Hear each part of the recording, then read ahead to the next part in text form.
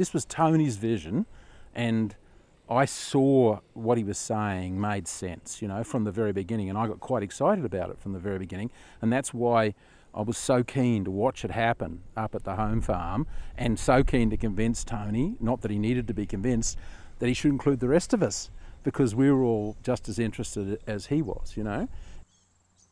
The benefit is that Robin and I came here 20 odd years ago, you know, with a open mind.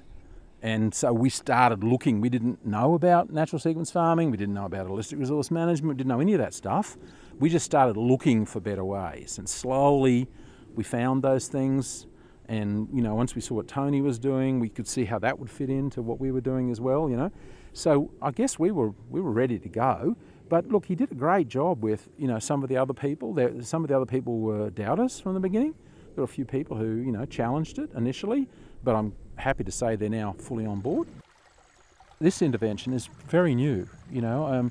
It was only completed last year. February last year. You know, so it hasn't been here a long time 12 yet. months. You know, and well, we have 7 interventions. 7 interventions along the creek, yeah. So some crossings, some not, but all fairly similar sort of structures.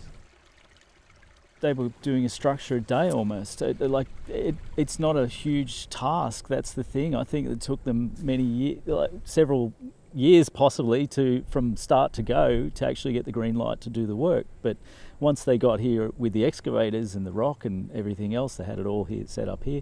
They were doing these at sort of 1 a day or a couple of days at worst. So yeah, they were quite fast in the way they did it.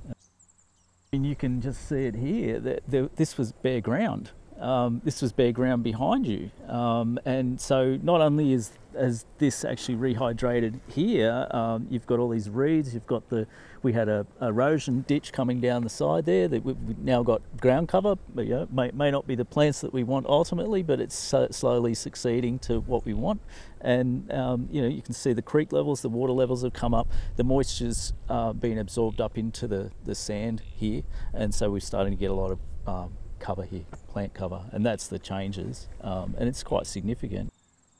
From my experience, we're going to see more organic matter going into the soil. So these weeds, they're short-term annuals and things, they're going to drop off and die down, and then we're going to start seeing more organics get into the material. We'll get tea tree. I know that we're going to get tea tree because we've had it in other areas where we've had interventions, and that's all going to come back. We get wattles and other things coming in. So I think it's all part of the process. The vision that Tony had was to be able to do this at least 100 times, you know, and so we kind of see ourselves as a pilot. You know, if this really works for us, and we believe it's going to work for us, it won't be unique anymore. It'll be, you know, it'll be commonplace. There'll be a lot of people saying we want to do this.